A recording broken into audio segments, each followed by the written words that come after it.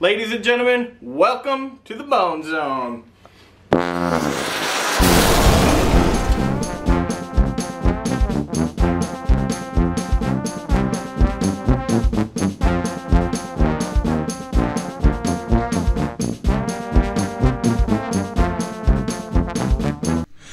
So, how do we mic up a tuba? That was my dog. There's all kinds of tubas out there. There's ones like this, which is ancient. There's sousaphones. There's marching band tubas. There's regular tubas. There's all kinds of tubas. But how do you mic them up? This is a question I had a couple of months ago and couldn't find the answer. Nobody seems to write... Daisy!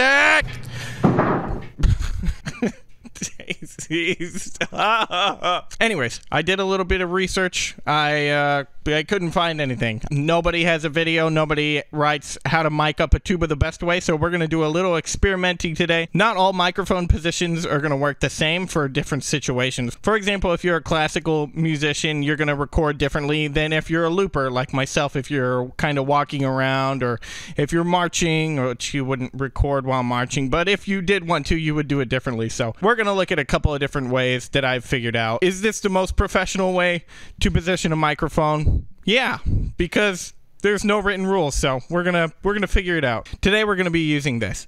This is the Shure SM57 instrument microphone. It's an extremely popular microphone. It's invincible. Every brass musician should have one of these. It sounds fantastic, and that's what I use usually for tuba. It's only $100, and I really like it. So we're gonna use this for every test except for my clip-on microphone, because that's a little different. And I'm sure you can see all of my sweat. All right, let's do some recording. So we're gonna try 3 different methods of miking a tuba in this video. Microphone in the bell, microphone outside of the bell, and a clip-on microphone. I'm going to be doing a little bit of post-mixing in this video because you need to put compression on a tuba when you record it because the volume spikes are just ridiculous. You're talking extremely loud to extremely soft. But that's really all I'm going to do. Maybe I'll add a tiny bit of reverb, but probably not. And one more little thing. I'm not really a tuba player. I'm a trombone player, but I play tuba for my looping videos, and I get by. So this is also not the best tuba in the world, but it works. You know, it's what I got. You likely have something vastly, vastly different. So first, we're going to be looking at just a basic microphone on a microphone stand. And I'm going to elevate the microphone just a little bit past the tuba, try to find a good spot for it. I don't usually record like this, but I know this is one good way to record. I don't record like this because I move around a lot. But if you're like a very posh classical musician, you might want to do something like this. Or if you're just sitting down and you want to record. So we're just going to put the microphone in facing downwards or whichever way your tuba faces. I have a vintage recording bell tuba. I don't really know a lot about it, but I actually think it's cool and I like it. It's really, really old. But it actually records kind of more forward than some tubas. Some tubas, the sound goes up, some it goes forward. Mine kind of goes at an angle. Ooh, that actually works out well for this video. That's designed for recording. How about that? The other good thing about the Shure SM57 is there's no phantom power required. And if you're new to recording, don't worry about that. Because if you get a microphone like this, you just plug in and play. So let's check it out. Especially if you're taking video, you want to get comfortable first and then position the microphone. This type of microphone is also very directional. So you want to point it where the sound is coming out, which is kind of common sense, but you don't want to like have it sideways. Just a quick little tip there. Another quick tip about positioning. The closer you get, the less room reverb you're going to get. If you're recording like this, you don't want it too close. You don't want it too far. But feel free to experiment.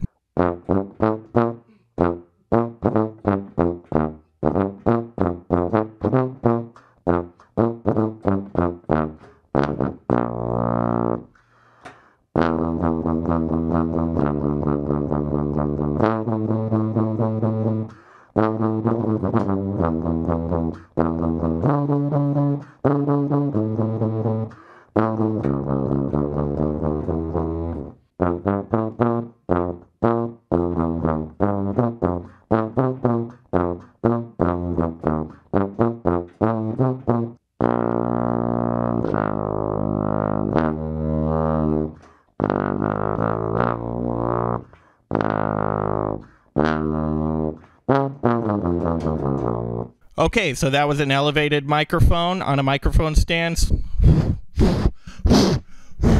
Microphone on a microphone stand. So the next method I'm going to try is duct taping the microphone inside the tuba. Believe it or not, this is a pretty common method of miking tubas, especially sousaphones for live concerts. I've seen it a couple of times.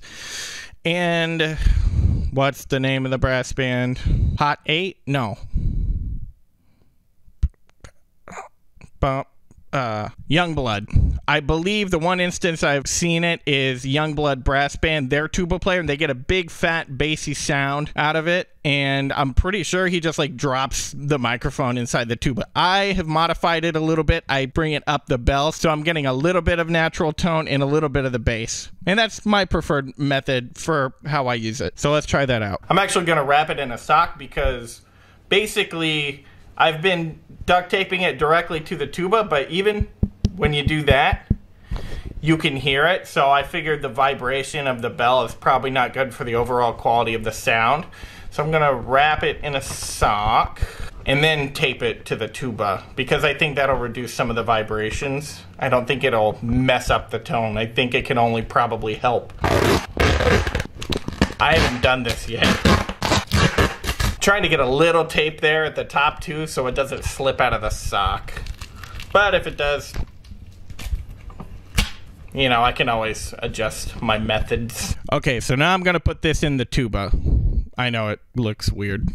Now for my tuba, I try to put it in just near the top because any lower, which I've seen some people do, I feel like it's almost pure bass sound and no natural sound. That's why I put it kind of towards the top because it's plenty loud, believe me. But that's just kind of how I do it. So let's try that out. Now I do have this plan of possibly forging some kind of brass microphone holder that I could solder to the tuba, and then I can just essentially make a microphone holder for the tuba. And I also had an idea of getting like a clip and like a strong bendy stick sort of deal so it can suspend the microphone. I think that would be a cool idea, but you know, maybe some other time. Okay, so that looks that looks kind of silly, but like I said, the pros do it. It's what the pros do. Now I will say, when you have the gain that high on the microphone, you got to turn the gain down a little bit because it's now too loud. I have the gain all the way down, so I might have to move the microphone back a little bit.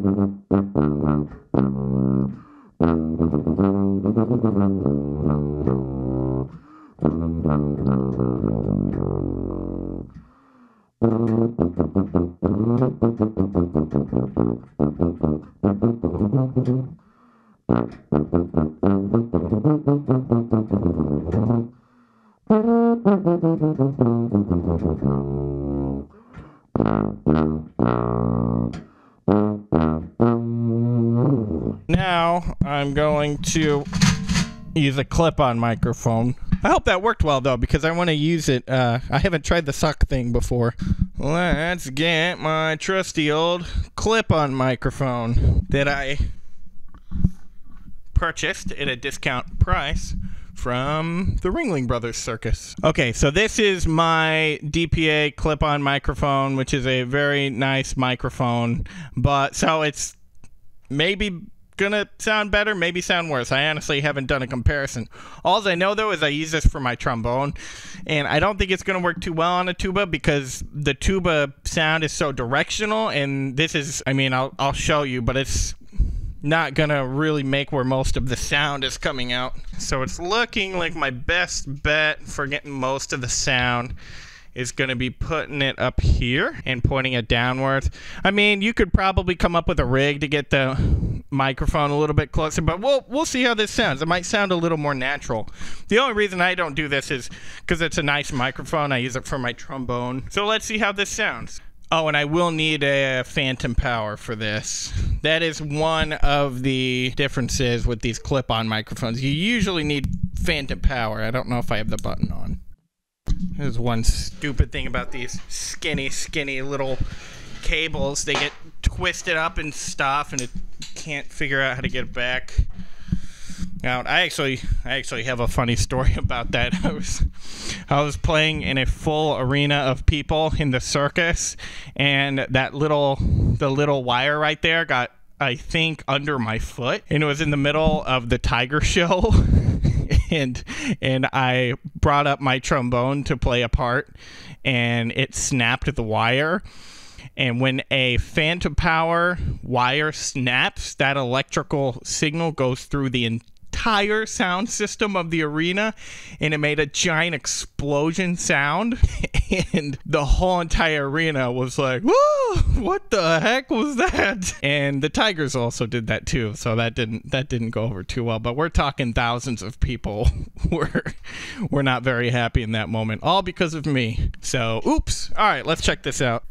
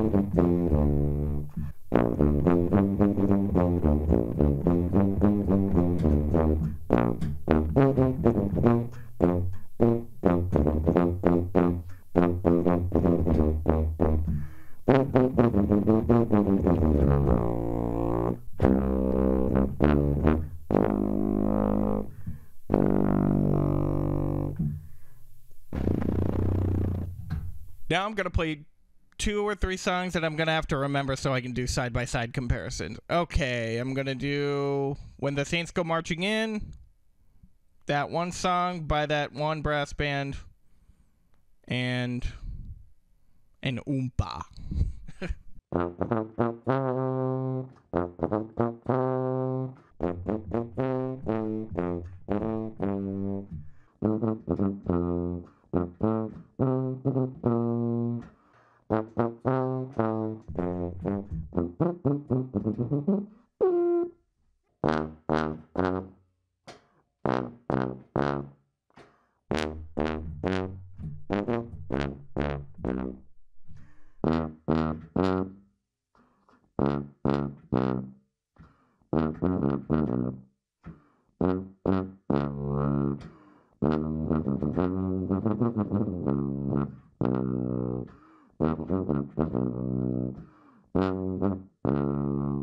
So one quick bit about microphones that you want to buy for recording a tuba. Like I said, I recommend the Shure SM57. This is a dynamic microphone specifically designed for instruments. There's a lot of different microphone styles out there. For example, this is also a dynamic microphone. They come in all different shapes and sizes, but when you're doing your research, there's condenser microphones, there's dynamic microphones, there's microphones that need phantom power, no phantom power. Just kind of do your research and look for which ones say they're tailored toward instruments, because the companies do that. Let them do the tough work. And I don't know if there's reviews out there, but if it says instrument microphone, there's a good bet it's going to sound pretty good for what you need. Even clip-on microphones, there's one that say instrument clip-on microphones. Being an instrument microphone doesn't add to the cost. It's just a style of microphone that the companies tailor towards instruments. And yeah, this one right here, which is one of the best-selling, actually probably the best-selling microphone out there, is $100. At least last time I checked, it's $100. With inflation now, it's probably like $2 million. But no, I think it's $100. I'll put a link in the description below. Highly recommend this microphone. But there's a lot of them out there, so, you know, do some shopping around, I guess. Alright, that was the test of the microphone. My battery's almost out. I gotta go. Hope you enjoyed the video. Thank you. Like, subscribe, do all the usual crap, and goodbye. My microphone's gonna die.